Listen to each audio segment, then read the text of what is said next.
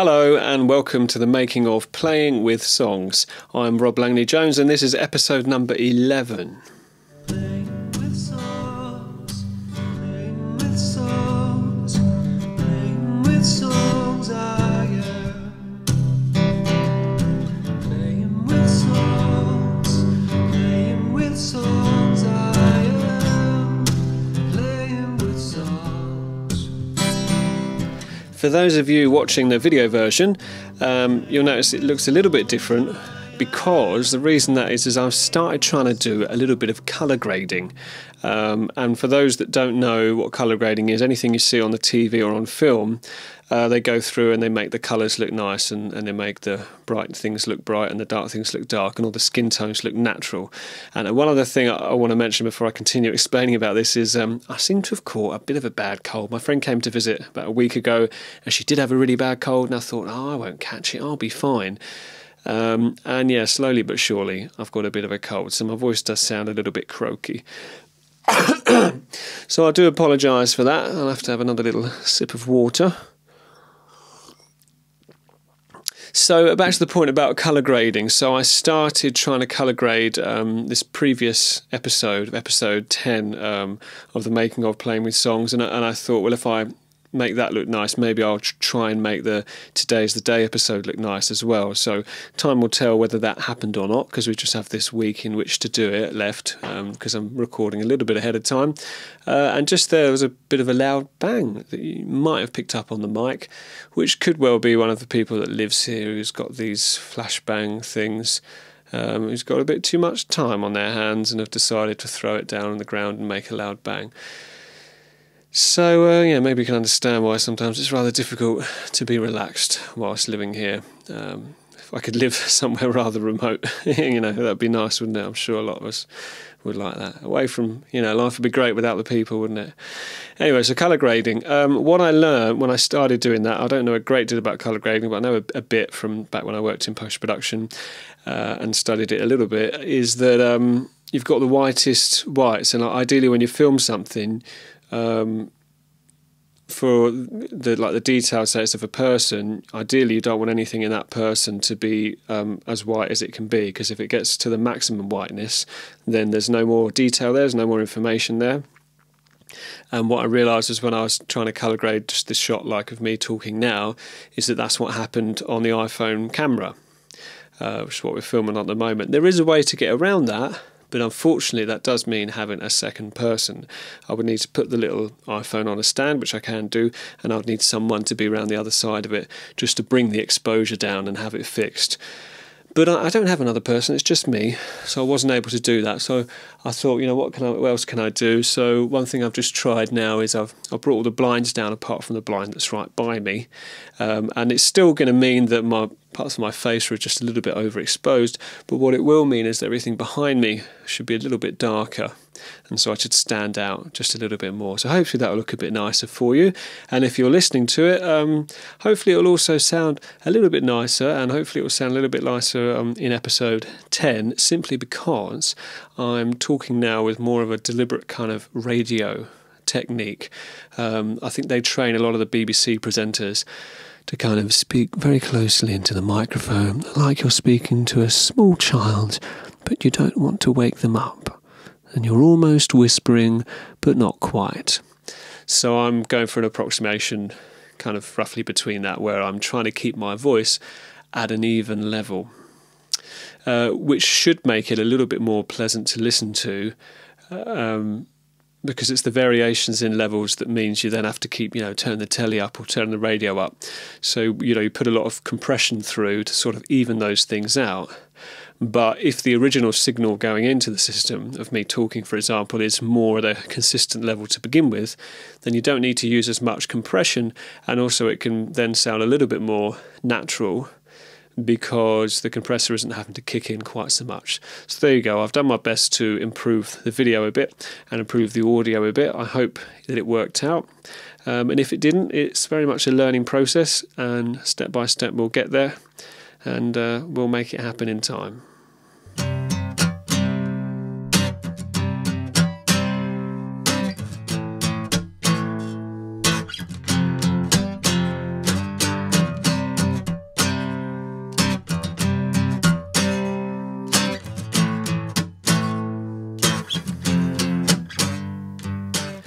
So last week I was talking about getting very, very down. Probably the start of the cold didn't help, and now I'm quite bad into this cold. And since last week I've been without fail having a proper cold shower every day and doing the Wim Hof breathing, properly.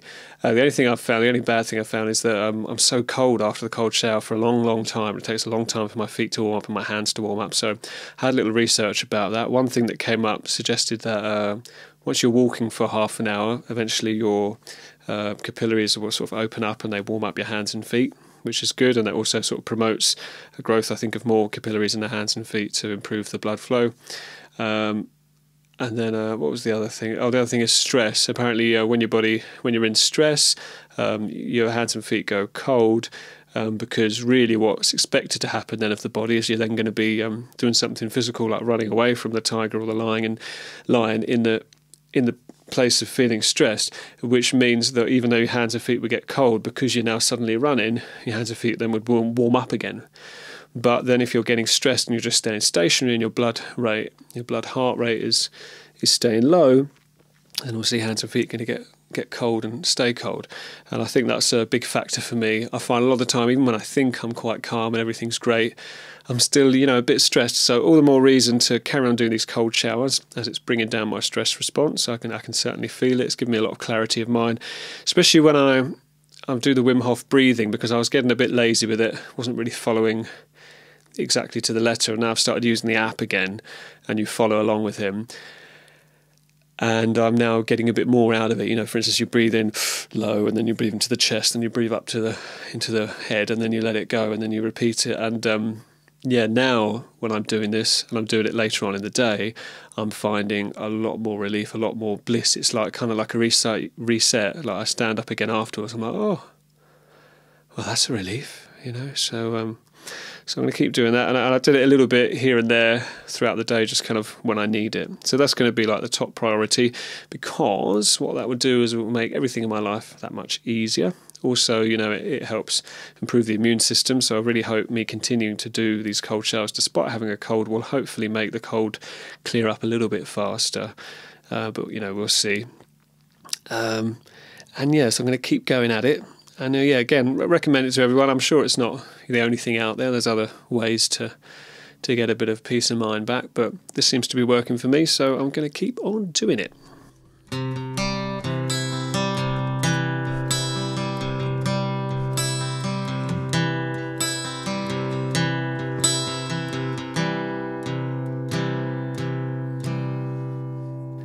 I'm just going to touch a little bit more on colour grading, and just to say why. Why bother doing it?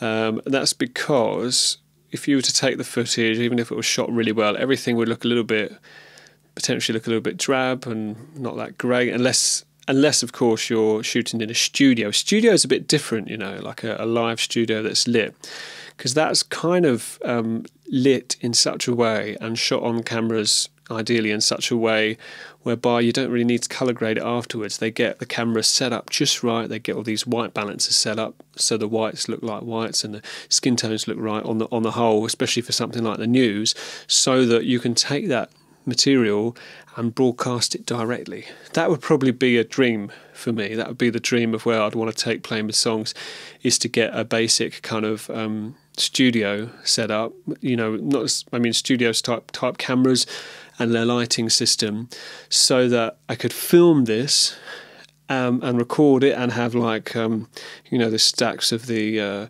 EQ and the compressor like they would on live TV, so that as soon as the second it's done, I've got video material that's perfect, and then I've got audio material that's brilliant as well. That would be the dream, because then that just takes away all the barriers, and then the only thing to focus on is creating the content. Because at the moment it's many jobs. I'm sure any creatives will know who've tried to share their works on anything online, it's an awful lot of work. It's an awful lot of hats you have to wear. I have to be the presenter, the script writer, the videographer, the sound recorder, the sound mixer, the colour grader, the composer and the musician and the singer and all those things. So the more of those things that can become automated, the better, really. So, we'll see how this goes in the long term. This is very much a long-term endeavour. I think the only thing that would make me stop playing with songs, would be running out of songs. And there's a long time off that happening, because I've got about 80 maybe or 90 songs I've written over the years, and that doesn't include raps that I wrote when I was 15, 16. And admittedly, a lot of those raps are a bit naff, but a few of them are quite good, so they're worth persevering with. So, I mean, at the current rate of releasing a full song every 2 months would mean I worked it out the other day based on if there was 80 songs, I think it would take something like 13 years. So this project is very much long term. I plan to run it for at least 10 years, maybe 20 years, and hopefully this can turn into a full-time thing. I mean, it already is, but do you know what I mean? A more substantial thing where I can actually live comfortably rather than living on universal credit. But I know we'll get there in time, and I know. I know how much I enjoy, because I've been learning some Beatles songs. There's a guy called Pacelli, and he does his videos. And before he breaks down how to play the songs on the guitar, he goes into depth on like the detail behind how the songs were written and how this happened and how that happened. So I know that sharing this side of things for people that will like my music will find a lot of value in it, because I found so much value in Mike Pacelli's videos and just knowing, the ins and outs of, why did they approach it this way and why did they approach it that way and what was going on at that time. And so I know there's not a lot of value in that. When you take another podcast, there's a good podcast called Song Exploder. That takes a song that's been out there and then interviews the band about how they came up with it, and where possible they get like the stems, as it were, which is for instance, when you record, say, guitar, that'll be on one track, the bass will be on one track and the drums will be on another track. They'll give them the track separately. So sometimes they can go through and say, well, this is what went into this part, and they can just play that part on its own, which is quite nice. They made a Netflix series of it as well, which you can check out. It's pretty good. I think it's a brilliant show. The only downside, and I guess it's the same downside with my series really, is that it's not always about songs that you've heard of. I think they did do one on Losing My Religion by R.E.M., and I was like, great, because that's such a well-known song. But, it must be difficult to find people who want to do it about their most popular songs. But there are some on there. I really enjoyed one with, who was it? Hip-hop group Mobb Deep, talking about Shook Ones Part 2, which is a brilliant hip-hop song. And I never knew that one of the guys in the group passed away. He had some really horrible condition that caused him a lot of pain, and he passed away. So it's quite sad, but it's a very good song. And it was interesting to learn that there was the Shook Ones, the first release, with a different track to it, and then they remade it as Shook Ones Part 2. And I think that explains why the raps are just so well written and the rhythm's just so great, because the guy they were interviewing, is still alive, who was saying he just kept his rap the same. And the other guy, I thought, no, if we're going to do a new version of this song, I'm going to rewrite the raps and make them a bit tighter. I wish the other guy had done the same, to be honest. So you'll hear, I don't know the names, but the one who sort of rewrote the rap has really got it bang on. It's just, it's just lovely to hear so much craft go into something. So when you can listen to these songs, you go, I wonder what went behind that, and you realise, an awful lot of thought went into these things, and that's what I find fascinating, and this is what you're going to get out of playing with songs in time. So I do hope you enjoy that.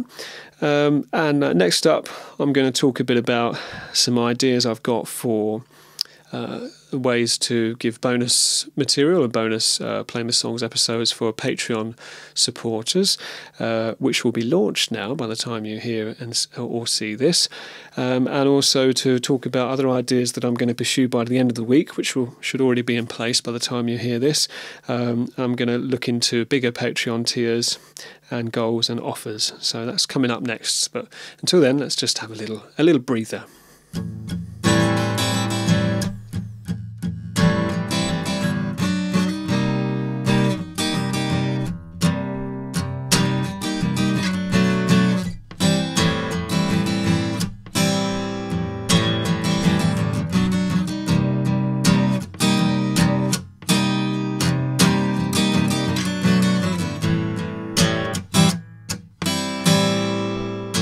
Right, so Patreon exclusive bonus episodes. If you're really into podcasts, you may, like me, be very frustrated hearing the words Patreon. You think, oh God, not another podcast who wants lots of money on Patreon. I wish they'd shut up.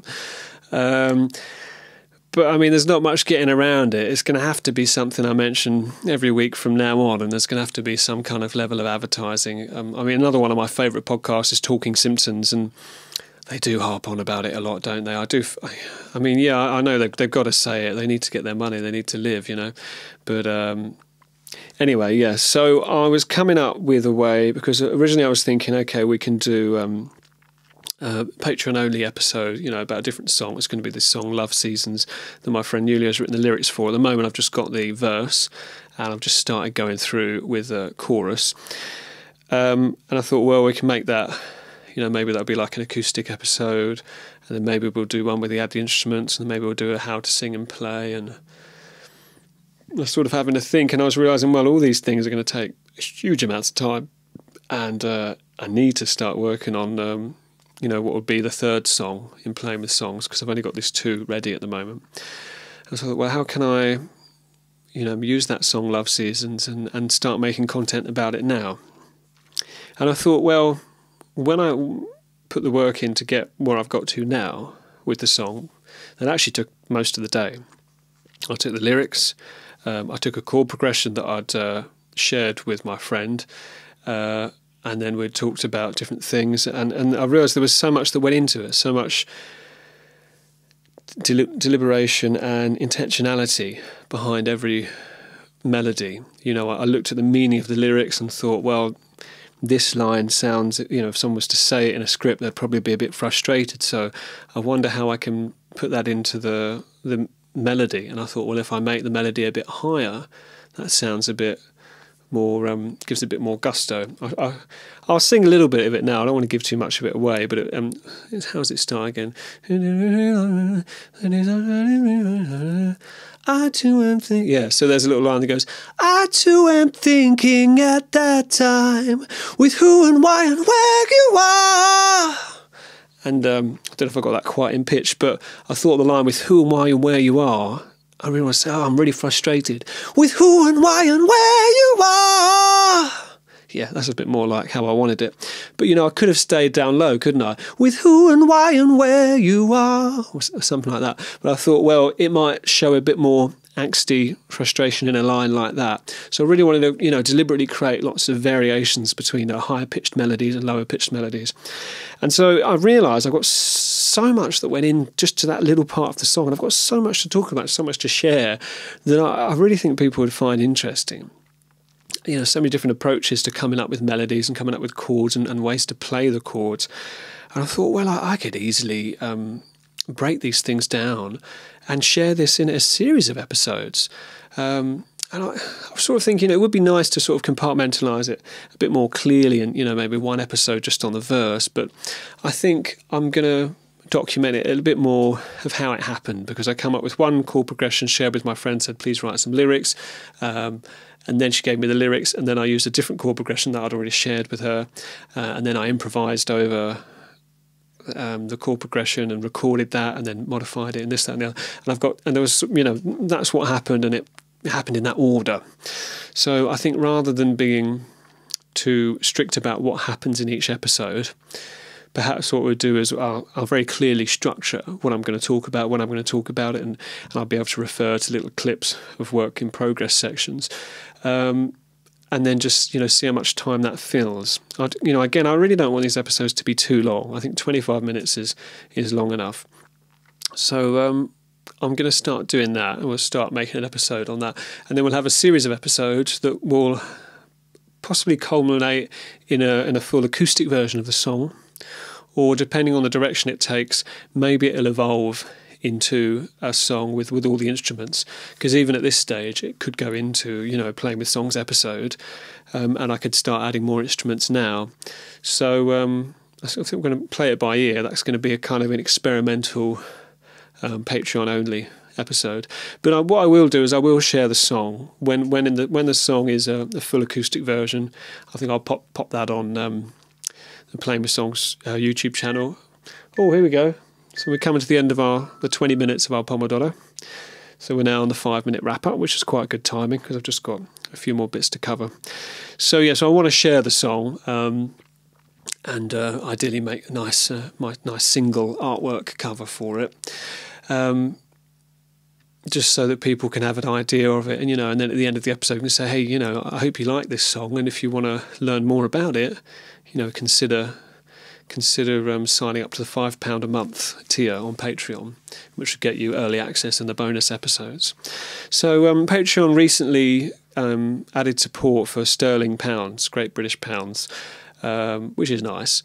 So that means that if you're in another country that is not England, the prices will probably look a little bit different. I mean, for instance, I've found now that they've done this for a tier that said it was $3. For Patreon UK, it says $2.50. So it might say, if there's a £3 tier, it may say $3.50 in the US, quite possibly. So yeah, we'll see how we go with that. But I was thinking, maybe my appeal could be more in England, but I really don't know. We're really not going to know, are we, until I get myself out there. Maybe there'll be more support in other countries. And if the currency, if the predominant Patreons is in dollars, then, maybe we'll switch over to dollars. We'll sort of see how it goes. But we'll cross that bridge when we come to it.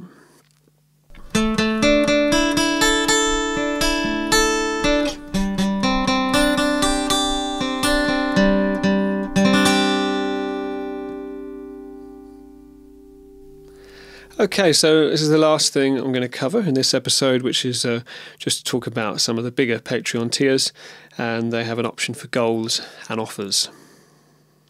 Patreon tiers, goals and offers.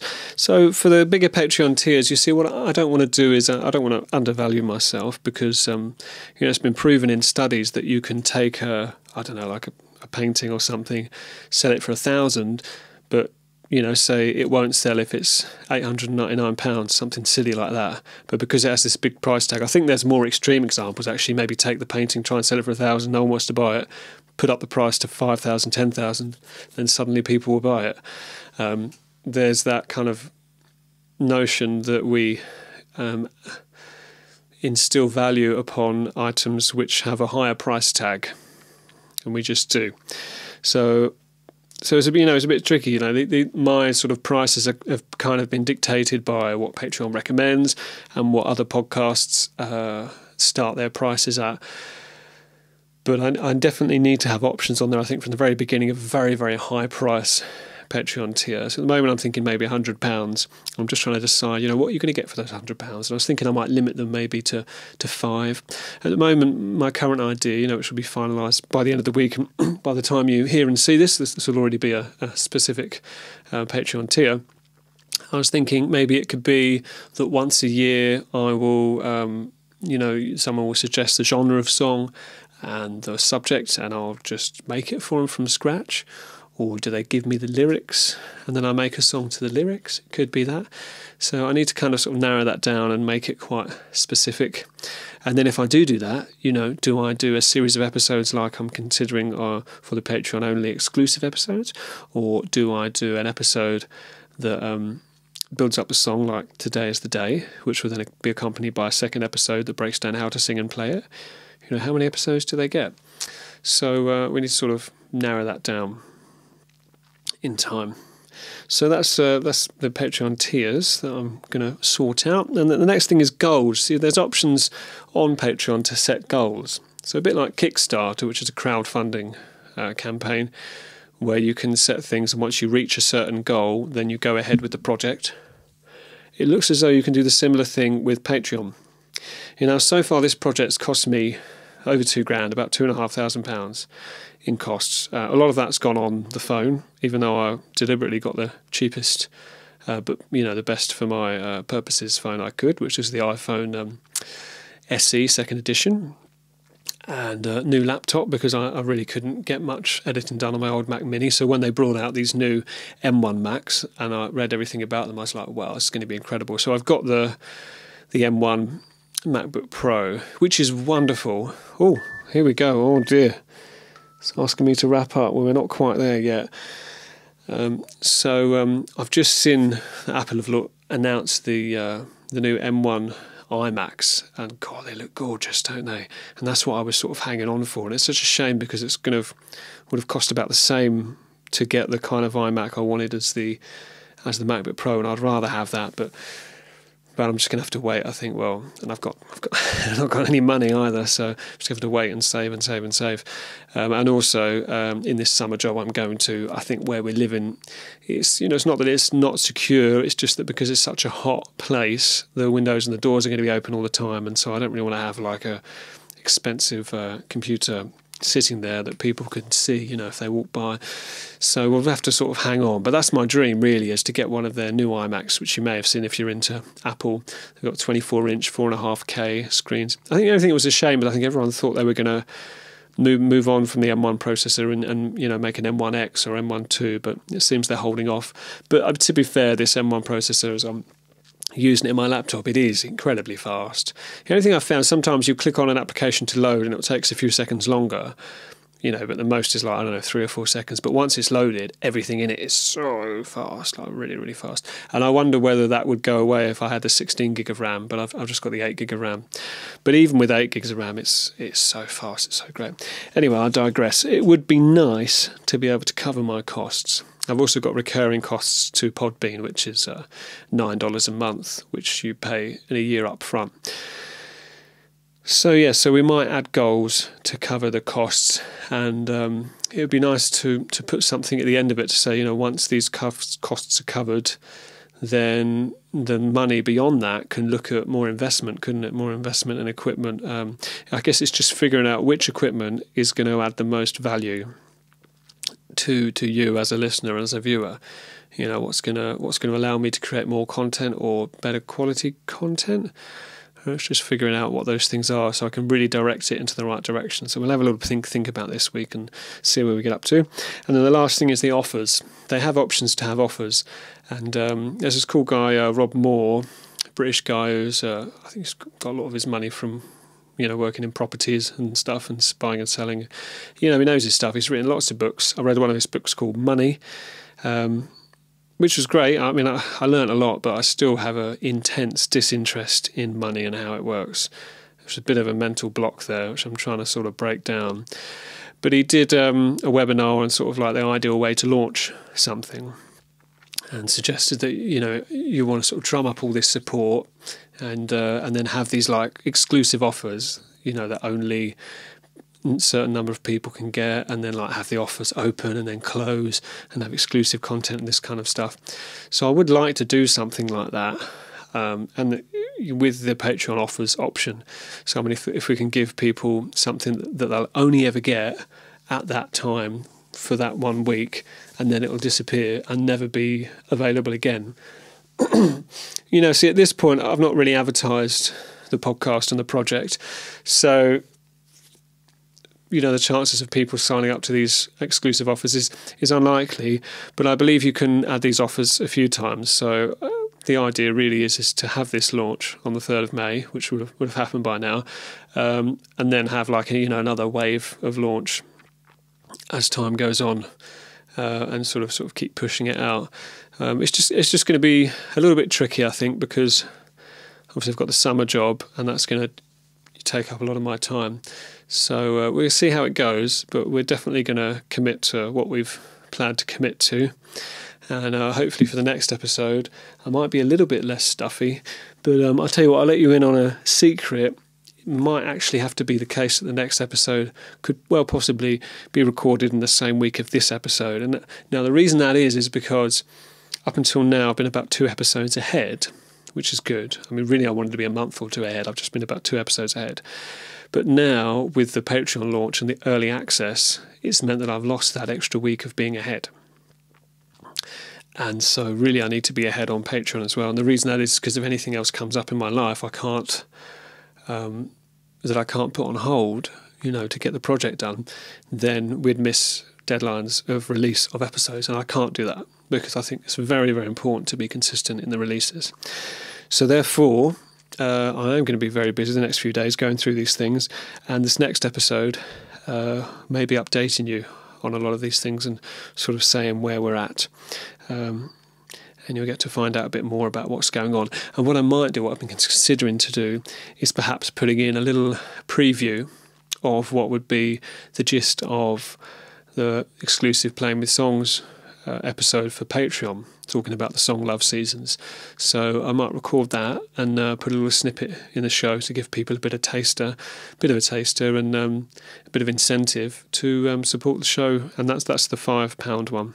So at the moment, as it stands, the tiers, assuming they've not changed, were £3 for early access, £5 for early access and bonus contents, £15 to get 2 exclusively designed mugs each year. And this is exclusive; these aren't available anywhere else. And £30 a month to get 2 T-shirts a year, as well as the early access and the bonus episodes. And then I'm going to add another tier, which is not yet set in stone, probably £100, to have something of a much bigger value. So there we go. So I hope you've enjoyed this episode. I hope you've got some value out of it, and I hope my voice hasn't been a bit too creaky for you. Hopefully you've been able to hear what I'm saying okay, just about. And so until next time, have a lovely, lovely week. I've been Rob Langley-Jones, and this has been episode 11 of the Making of Playing with Songs. So take good care. Bye-bye.